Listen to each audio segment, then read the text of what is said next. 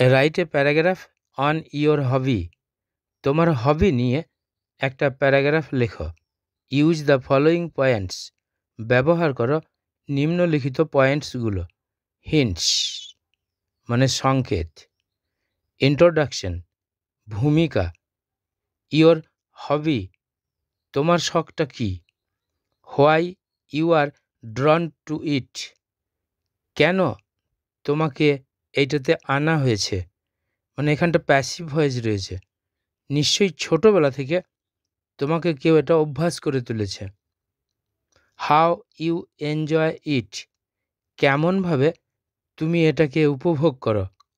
Conclusion সিদ্ধান্ত। প্যারাগ্রাফটা পড়ছি। মাই হবি আমার শখ। Hobby is an activity.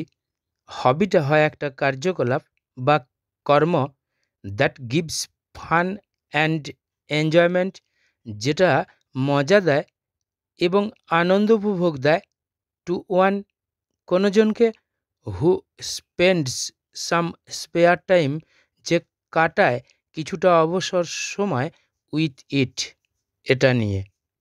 My hobby is drawing. আমার হবি হলো ছবি অঙ্কন করা। ডিউরিং মাই ইনফ্যান্সি আমার শিশুবেলায় my parents saw A skill of drawing in me. আমার পিতামাতা দেখতে পেয়েছিল একটা দক্ষতা ছবি অঙ্কনে আমার মধ্যে। When I was 8 years old.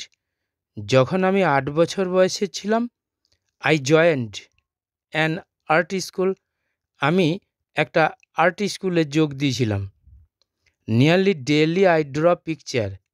প্রায় প্রতিদিন আমি ছবি আঁকি।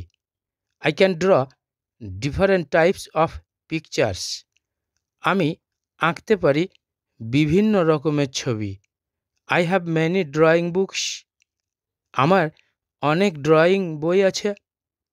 অ্যান্ড রিলেটেড থিংস এবং সম্পর্কিত দ্রব্য আছে, মানে রং তুলি বোর্ড এইগুলো সব আছে। সামটাইমস কখনো কখনো I take part in drawing competitions. আমি অংশগ্রহণ করি ছবি প্রতিযোগিতাগুলোতে। অ্যান্ড আর্ন প্রাইজেস এবং পুরস্কার অর্জন করি। I love to draw. আমি আঁকতে ভালোবাসি the picture of natural objects. প্রকৃতির বস্তুর ছবি। I want to be an artist in future. আমি ভবিষ্যতে একজন শিল্পী হতে চাই। মাই হবি কিপস মি অ্যাক্টিভ। আমার শখটা আমাকে সক্রিয় রাখে। অ্যান্ড গিভস মি প্লেজার এবং আমাকে আনন্দ দেয়।